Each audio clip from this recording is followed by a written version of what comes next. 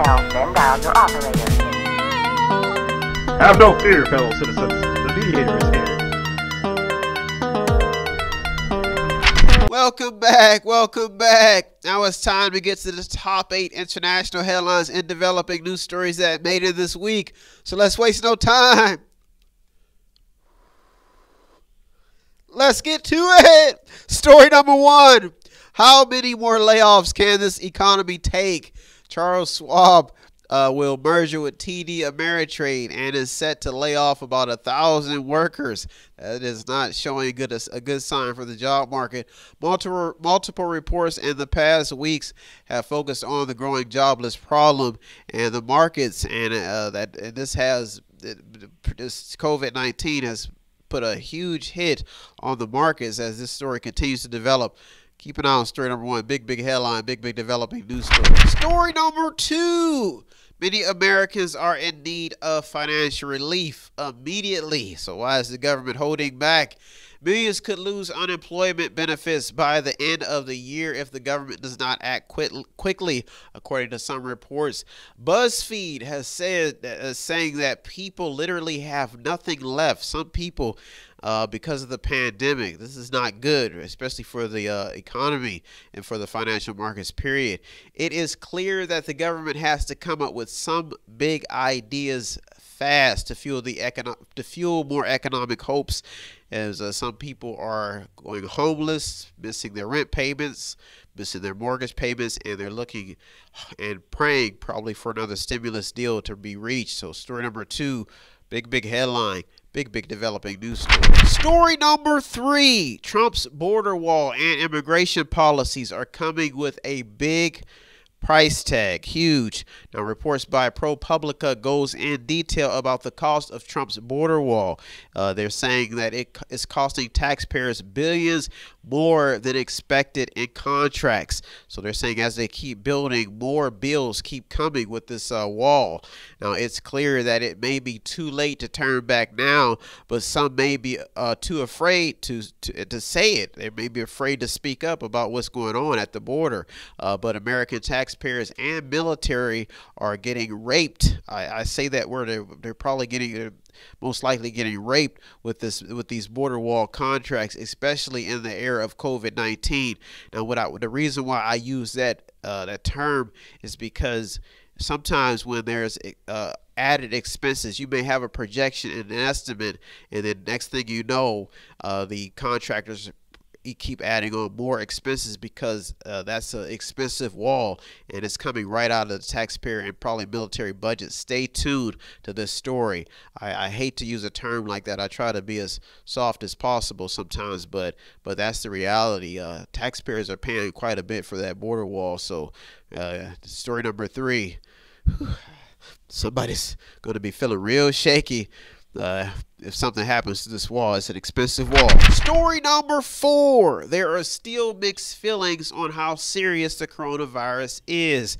A large number of reports are circulating about another spike in coronavirus cases, but a lot of people feel that we should now know enough about this disease to have a handle on it by now.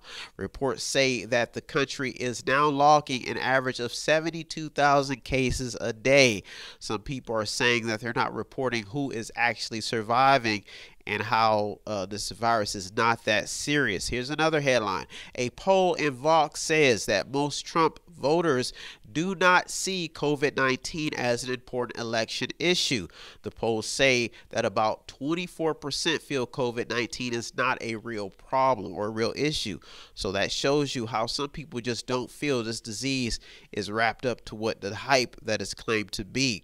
This is why story number 4 made it in this week. This story is still developing because of those conflicting views when it comes to COVID-19. Even the president is downplaying this disease. Now, that is an important talking point. The president, the leader of the free world, when you've seen over 200,000 people pass away, you're still downplaying a disease. So we'll see how story number 4 develops. Well, those are our top 4 international headlines and developing news stories that made it in. I'll be right back with the top 4 international headlines and developing news stories that made it in this week. So don't go anywhere. I'll be right back. You're the Mediator with me, Brian West. If you want to check out the stories that almost made it in or did make it in, go to our Twitter feed on our website. Check out everything. All of the sources are there. And go to the website. It's method8inc.com, method8inc.com, where you can buy something, click on something, watch something, read something, or just sponsor a program.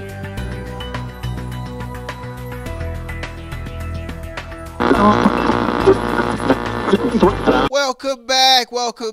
Now it's time to get to the top 4 international headlines and developing news stories that made it this week. So let's waste no time. Woo! Get on up. Get up. Get the feeling like a dancing machine. Ooh, yeah. Let's get baby. Let's get to it. Ooh, let's get to it. Whew. Story number 5. It's tough being the Mediator, but somebody's got to do it. The education system may be taking a hit because of COVID-19. Revenue shortfalls, falling enrollment, and even lost tuition could be putting colleges in extreme financial distress, according to a CNBC article. Detroit's education system is on the upswing as the district was released from 11 years of state oversight. This is history because the city overcame deficits in the hundreds of millions and could provide a formula for other struggling districts. Big headline. That's a big headline. Detroit News has a report about how Amendment G could change how Utah is funded when it comes to education. Utah trails other states when it comes to education funding. I just have to give it to these teachers. They are hanging in there. It's been very tough inside of story number 5 with all this COVID and how all these teachers, even in the college, in the classroom, public schools, private schools, they have tried their best to hang in there and try to keep students educated. So if there's some teachers out there, my heart goes out to you. Biden proposes a $10,000 forgiveness package in student loan debt for public if students get in public service. So there's an exchange. He wants to exchange public service for student loan debt. So story number 5, big headline. You can see why it made it in this week. It's in all the fine details that these teachers and professors, they're doing everything they can to keep the next generation educated. Big headline. Big developing news story. Story number 6, is the world failing when it comes to COVID-19? Now, with COVID-19 cases continuing to rise and stocks taking a tumble, a lot of people are wondering if the world is failing to stop COVID-19. People are just tired of it. Officials have tried everything to contain this virus, but as cases continue to rise, a lot of people are concerned about if the world is in trouble, especially when it comes to stopping the spread of COVID-19. Now, it could be clear that as cases continue to rise and the president continues to downplay the virus, there still seems to be some confusion when it comes to how serious this virus really is. One report says that about 11% of U.S. children have been infected with COVID-19. That's about 800,000 kids. Now, this is adding more weight to a growing concern on how the world is dealing with this disease and if it will play a factor in more problems in the future. Big headline. Many school systems, especially Chicago, see no interest in returning to in-person classes, citing safety concerns and an eagerness to prevent the spread of coronavirus. So schools are opting out of going back into in-person classes. WHO, the World Health Organization, WHO, says that giving up on efforts to control COVID-19 would be dangerous. This as hospitals are preparing for the worst case scenarios. A lot going on inside of story number 6. The CDC says that COVID-19 is behind 2/3 of increased deaths inside of the United States. Story number 6 is a big story. That's why it almost made it to the top 2 this week. Big headline. Story number 7 in the top 2 international headlines and developing news stories that made it this week. Whew. How will the future look now that certain sensitive issues have been addressed in 2020? We're almost headed into 2021. As people adjust to the new normal when it comes to American politics and the emerging sensitive issues facing the American people, a lot of hardworking Americans are wondering, how will the future look for America, the United States, with so much attention being centered around issues that really lack substance? Many Americans are mainly concerned about keeping certain traditions alive and maintaining unity and stability, especially as we approach the holidays. A proposal by Portland officials to cut their police budget by $18 million and gear it towards community assistance made headlines also, after growing concerns about police brutality and how the police interact with the public remain a top concern. Story number 7 is a hot topic. A Forbes report points out how, as the world changes, old economic